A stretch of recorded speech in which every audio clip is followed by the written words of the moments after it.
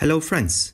Today we will talk about 4 Muslims who led the leaders of today's scientists like Einstein, Da Vinci and Newton.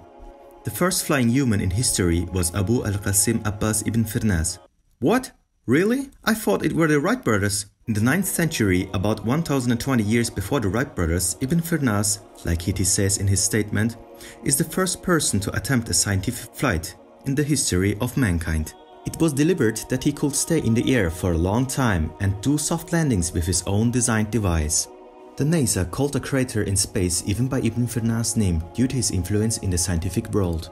Beside that, Ibn Firnas has different works in the area of chemistry, physics and astronomy, and with his own special methods and by using different stones, he produced glasses.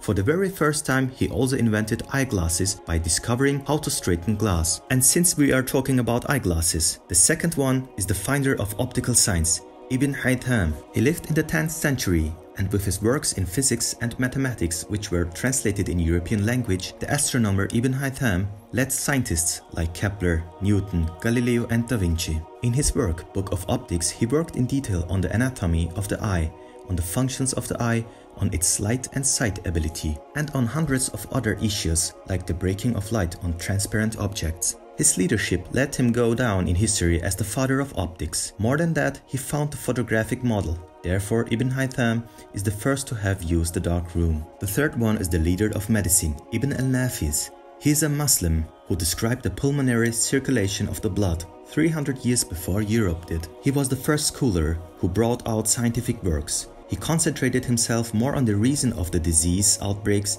than on their treatments. For being the first to describe that the heart pumps the blood through the venules to the whole body and for describing the metabolism notion, he is accepted as the biggest physiologist of the Middle Age. The fourth one is the pioneer of the relativity theory, Abu Yusuf al-Kindi. Abu Yusuf al-Kindi was the first known Muslim philosopher in Europe in the 9th century. In his view, philosophy had the aim to reach Allah. With this intent, he wrote 277 works from 20 different fields of knowledge. He was the first person who found the frequency analysis in cryptology. What makes him stand out is the fact that he found the relativity theory ages before Einstein. He also dealt with astrology and described the universe as a globe and said it could not be in an internal expanse. There are thousands of Muslim scientists like them who are mentioned in history books as the pioneers in almost every range. They started with their ideas with the help of the lessons of the Holy Quran and mostly become successful. The history is witness of the fact that whenever the people of Islam were able to identify themselves with their faith, whenever they clinged to their religion, they have been able to evolve themselves and rise up according to their time. Whenever they have left this hold,